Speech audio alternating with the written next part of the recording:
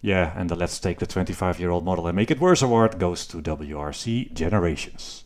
Hey everybody, in today's video I will look at many simulators, mentally losing count, how the throttle model works. And you might be wondering, what do you mean? Well, what happens to the engine when we apply a bit of throttle, and a bit more, and a little bit more, and then full throttle. Obviously, full throttle we get the full power, but what happens in between? It's a fairly essential piece in a simulator, because out of a corner you might not always want to start flat out, you might want to feed the throttle in. It's very important to know what the physics engine does to the engine torque and the revs when you apply that throttle. We will see that quite a few of the modern sims still use a model that I think originates like 25 years ago. It's very old model, very simple model. We will actually make that model in a spreadsheet. Yeah, you know who you're looking at. And this very simple model, I don't think is that great, yet still used by many modern sims, including ones you might not expect.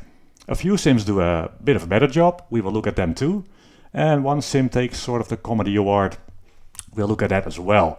Before we dive into the charts and stuff, I want to explain what an engine torque curve looks like and what we are looking at in general. And then I will dive into each sim and talk about pros and cons and how they work. I think you've all probably seen a torque curve at one point in a sim maybe, or online, or maybe you dynoed your own car. It's a curve here, it's this flatter one with RPM of the engine horizontal and the torque vertical. So you can look up each RPM, you get a certain torque out of the engine, and of course that moves the car forward. This curve is for power and this one is for torque. We are looking at torque curves today, or the equivalent of that. So we see at full throttle we get up to 420 foot-pounds of torque on this engine. That's great. However, there's also engine braking when we let go of the throttle. Let's say we do this dyno run, we are at 6500 RPM, we let go of the throttle, the engine has to go back to zero. That means there's a braking torque, a negative torque. So we do this dyno run, we let go of the throttle. It's not shown here, but what will happen is the torque will go negative, something like this, and then I don't know, something like that. Without any throttle there is a negative torque. So basically the engine behaves somewhere between this bottom curve, engine braking with no throttle, and this upper curve here, full throttle. But how do sims fill the gap? This is zero throttle, full throttle, what about 50% or 20 or 60 or 80? How does that work? What does it look like? A model used in quite a few sims, even today, we will see later, is a really simple model. We've seen that we have a curve when we are full throttle and we have a curve when we are zero throttle. How do a lot of sims do it? It's so simple, I think I can do it live on a video here. So we have 0% throttle, 100% throttle. What we do is we want to know 50% throttle. That means we do the minimum plus the difference times the throttle. So the minimum plus the difference, that means this minus that times this. Bracket close, boom, there we are. And we drag it down. This is your engine model for a whole bunch of simulators since about the turn of the century. So 50%, what about 20%? And we see at 20% we don't have a lot of torque and it drops below zero, so the engine will rev to 5,300-ish RPM and then it will sort of no longer rev. But if we go 80% throttle, we end up there. 60% throttle, we end up there. You know, that's the throttle model used in a whole lot of sims. It's extremely simple, it's somewhat effective, but is it correct? Well, that's all another story. Let's look at the sims now. One more thing actually, before we look at the sims, although we are looking at a sim, how do I get these numbers out of the sim? Well, you need a really good pedal set with some nice software. Nudge, nudge, wink, wink. And then you can basically plot a few different ways. If the sim has a Motec telemetry plugin, you can use the data there. You can even record a video at 60 FPS and look at the onboard, the HUD, get the revs and versus time. Or you do an acceleration run with the car in first gear, you accelerate, if you don't get wheel spin at least. You can get a different sort of acceleration of the car, speed of the car, how fast it accelerates at how many RPM. You can kind of work back to the torque curve, but this method isn't perfect. So everything I will show below is, of course, there has to be a disclaimer. Should have put that on the front somewhere, but I'll do it here. Disclaimer, obviously I'm looking at many sims. I only basically look at 1 or 2 cars maybe in each sim. Maybe the sim has a different model for a different car. I don't know. There is a big tolerance, big-ish tolerance on how I get the data, especially if I had to rely on a video, and it was quite tedious, spent most of the day doing that. It was a bit of work, so there is a tolerance on it, but I think we can still see the general model that's applied. So with that out of the way, Live for Speed, very old game of course. Here we have that lower curve, 0 throttle, then we have 20% throttle, 40%, 60, 80%, 100%. This was done with a video, so there isn't super accuracy here. It's only 60 Hertz, and the engine revs up quite fast, so there are some tolerances.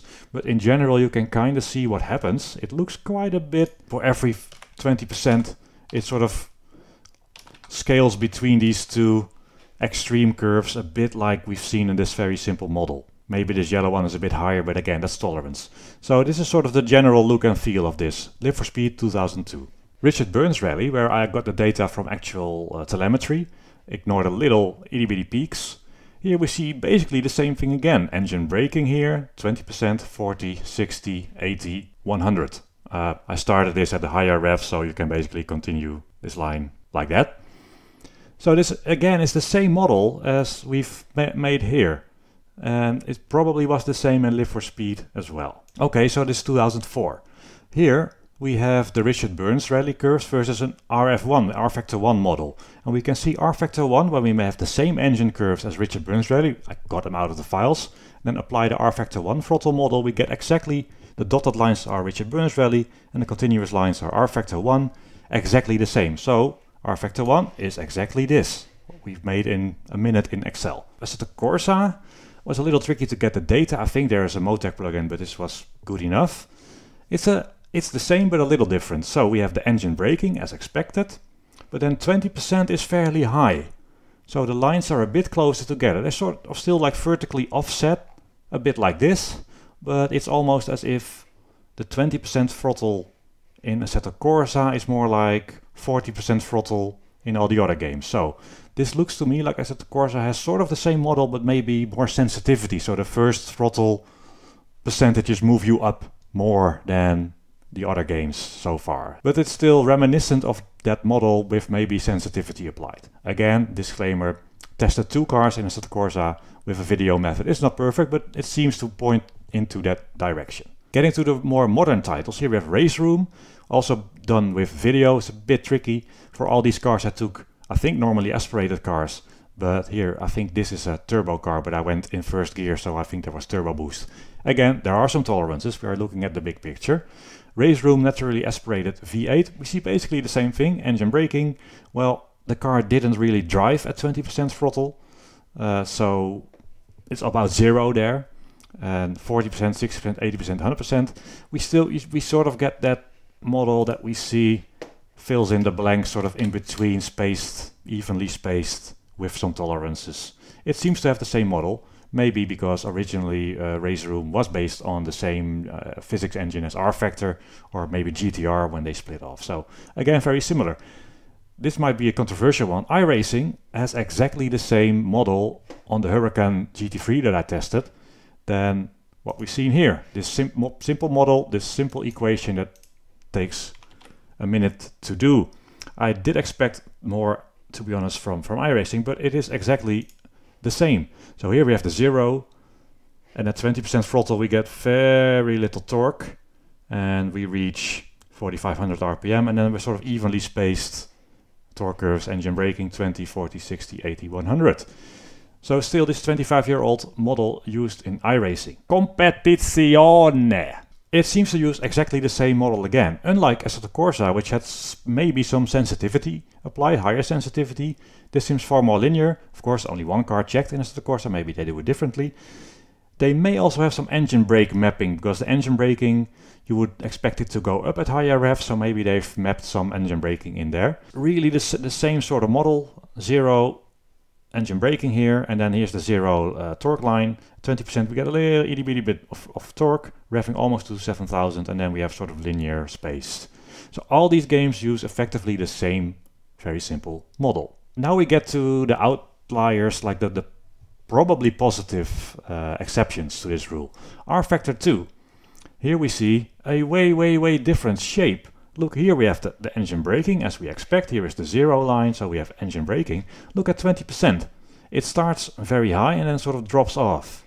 40%, boom, it's very high and drops off. 60%, almost full torque at 60% throttle. We have basically full torque at 4000 RPM and then it drops.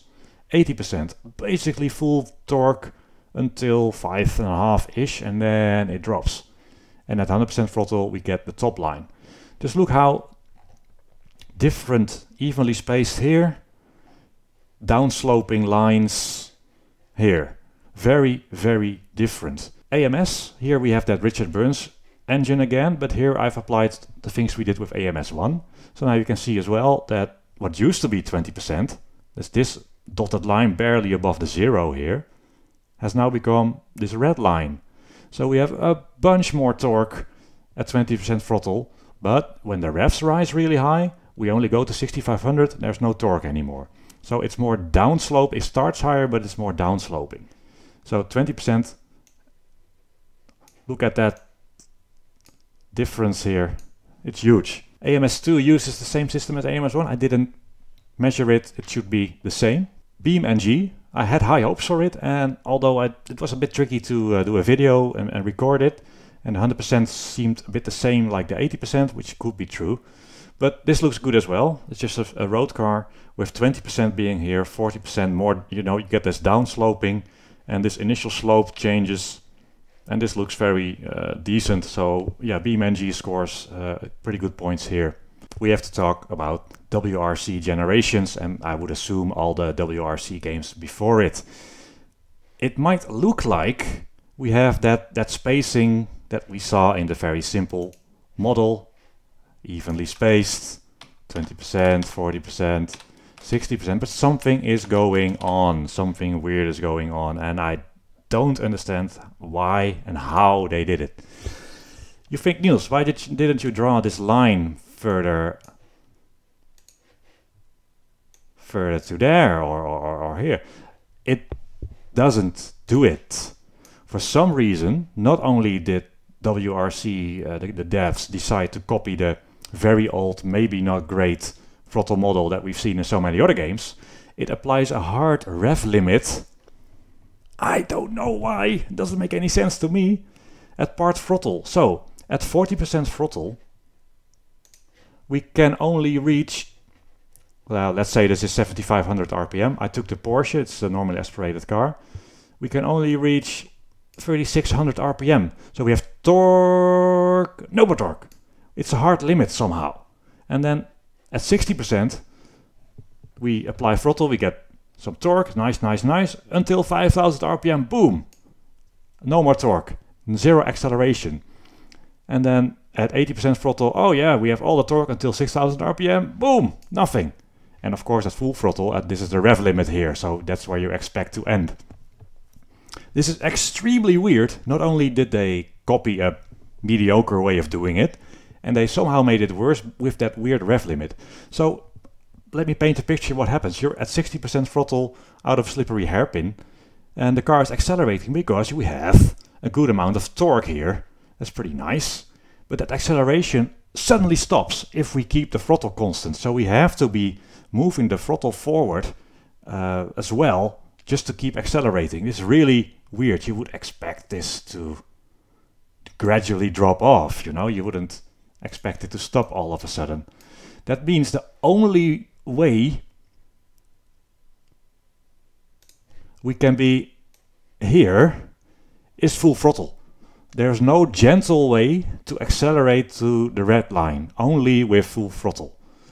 It boggles the mind. I don't know how they managed to do it, but this is really bad. It's even worse than what you could allegedly say is a pretty mediocre model still used by many sims. So very strange. And here in summary what we've seen. So I think the first model was prior to 2002, but it shows that not only are the old games where you end of life, end of development, well, Live for Speed isn't actually, of course, but really old games had that simple model. Assetto Corsa had it probably with more sensitivity. RaceRoom, but iRacing, RaceRoom, Assetto Corsa, COMPETIZIONEE. Now, they still use that simple model that's probably 25 years old. It's not a problem if that model is old and simple, if it does the job, but I don't think it just does the job all that well. And highly likely to be better, RFactor 2, 2013, BeamNG. I don't know if they started with this better model right from launch. And AMS 1 and 2. Well, yeah, and the Let's Take the 25-year-old model and Make It Worse award goes to WRC Generations. Is there anything to conclude? Any words of wisdom which you expect from, well, maybe from me? A long time ago it was really difficult to find any sort of data for this, but also I want to stress that all the sims here, and I've said this a few times before, most of the sims here, they try to make the best, most realistic sim they can within the limitations of the available data, and even iRacing, even RF2, even ACC, they do not get all the data. All the data does not exist, teams don't have it, manufacturers might not even have it. If there is data, there's tolerances on them. I've said that a few times in videos.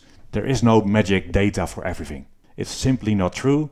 A marketing department can claim there is, but in real life there is no such thing. What you need is smart people with enough time and skill and a bit of data, filling in the blanks and doing their best. For the longest time, that simple model that we've discussed and I've explained how it works seemed to do the job. However, these days it's a minute of Google and you have some other shapes. And already the first one, I don't know if this is from a model, it could still be not real, or from an actual car, but here we see those downsloping lines. This might also be completely fictional, I don't know, but this shows something very different to what we've seen here. So I don't understand these days, this is so easy to Google at least to get a rough idea. This doesn't mean you have the data for your Huracan GT3 for iRacing, and they don't get that data obviously, but you can fill in the blanks probably better than with that really old model. So yeah, I do think I have the right to be a bit critical about sim devs who maintain that very old model. With these days you can fairly easily find indications of how it might be. Still no data, that still means you have to be smart and you have to figure out what it would look like, but it's probably no longer that simple model. The implications, however, are pretty severe. So here we have in my spreadsheet model for AMS where we can do anything. We can make the old model, we can do something allegedly better.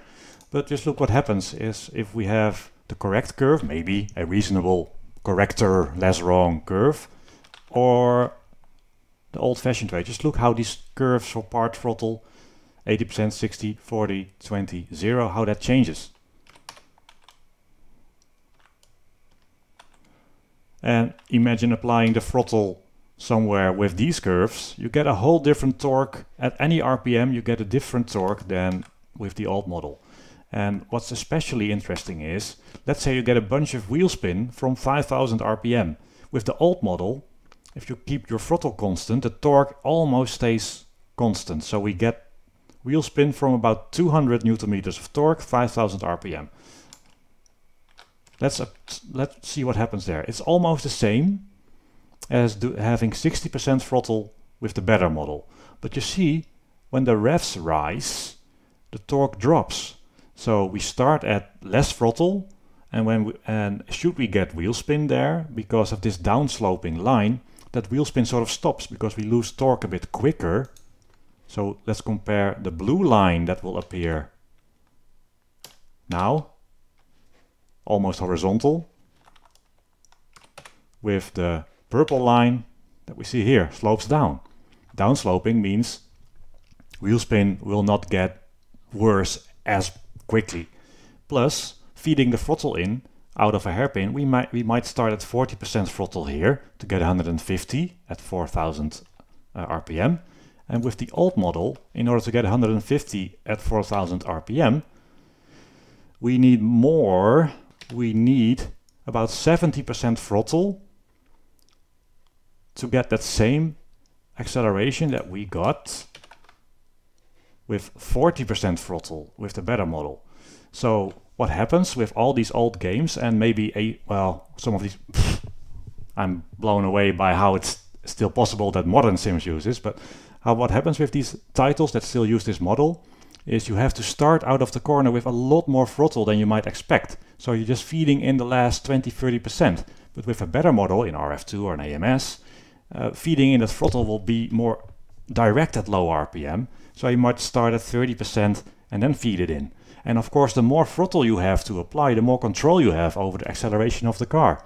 In some ways, the old games, and well, I'm saying it, these modern games with that mediocre model are easy to drive. You can get away with a lot of throttle because the engine doesn't respond maybe realistically. And it's easy to drive, but everything happens in that last 25% throttle a lot of the time, instead of feeding it in generally. The biggest problem I have with it is that, of course, since so many sims use this model that's maybe not quite right, sim races, we are so used to the possibly not quite correct way that this is done. So we are so used to, well, let's not have 600% throttle, to these offset lines that if you give us a sim with better response, we might instinctively apply too much throttle out of corner exit and we get snap oversteer and the rear brakes loose. So you have to train yourself to apply the throttle more gradually. And this is what I also said with AMS when we had this improvement. Although again, there's no data, perhaps you are doing it wrong still. But let's say it was an improvement. It's the culture shock of people not being used to it, that they say, oh, the throttle is too sensitive. Not realizing that they have sort of muscle memory.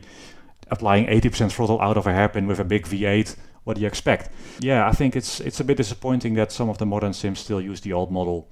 And I debated with myself, should I make a video about it or not?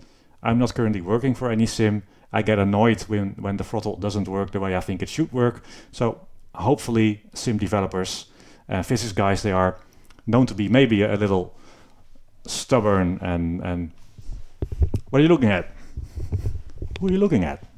I don't know. So I don't know. The info is out there. I hope they improve their model. And also finally, it's maybe a wake-up call again. I've said it before. Don't expect your sims, even no matter how much you love them or how much you pay for them, to be all real data. I've said it many times before. Real data is always limited, even to Assetto Corsa. When they work with the teams, they get lots of stuff, but not everything. Everything doesn't exist. iRacing have to make things up. AMS, we have to make things up as well. There is no all data, and only in the marketing department that it exists. And this is a good example of an ancient model still being used today. And I think it should improve from now on. And I hope the devs do. If you do, great. I look forward to having more enjoyment out of the sims. If you think I'm stupid, well, you're probably right, so you can also ignore me. Anyway, I think that's about it. Hope that was interesting and maybe yeah, somewhat enlightening, both for the industry and also for you gamers, to not expect your sims to be perfect, because they are not. All right, bye-bye.